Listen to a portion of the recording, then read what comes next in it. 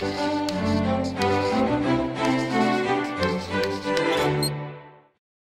there and welcome to Brain Stuff. I'm Josh Clark and this is the Brain Stuff where I bring you a very important public service announcement about oxygen. Oxygen is probably the most important thing that you need, more than food, water, even hugs. You can go weeks without food, you can go maybe days without water, but within 10 to 15 minutes of being deprived of oxygen, your brain dies. But have you ever wondered, exactly why do I need this oxygen to survive?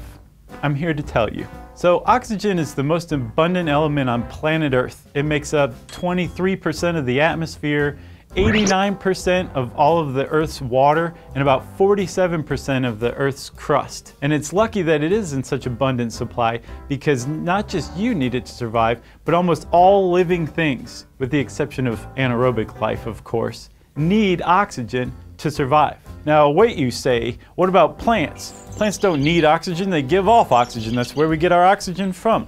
That is true. Photosynthesis does produce oxygen as a byproduct, and you do take that oxygen in for yourself. But when the sun's not out and all the humans are sleeping and there is no photosynthesis, plants breathe. They actually gather oxygen from the air and from the soil through their roots, which they use to break down sugars to use for energy. It's a process called cellular respiration, and you do the exact same thing. In fact, now we've reached the first reason why you need oxygen to survive: cellular respiration.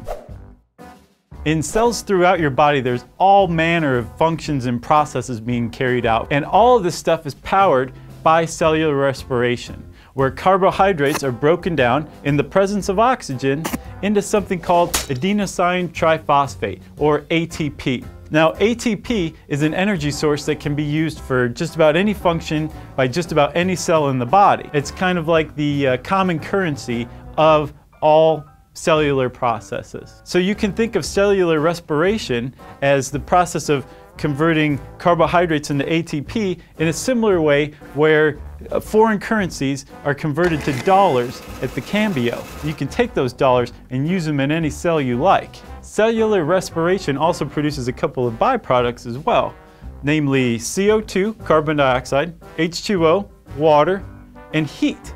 And that heat is the second reason you need oxygen to survive. See, since all of our cellular processes are being fueled by this oxygen that's carrying out cellular respiration and also producing heat, it's pretty clever and efficient to use that heat to warm said body. So everything we do, from thinking to running to going like this, uses cellular respiration and thus produces heat, which keeps our body temperature at a nice warm toasty state. But let's get back to those byproducts again. Remember, you produce carbon dioxide and excess water during cellular respiration, and your body has to get rid of that stuff somehow. So let's think.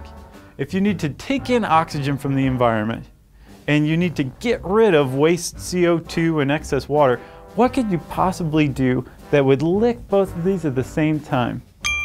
Breathing does this. It's actually an elegant solution to what I like to call the conundrum of the aerobic organism. So, are you pretty good at breathing?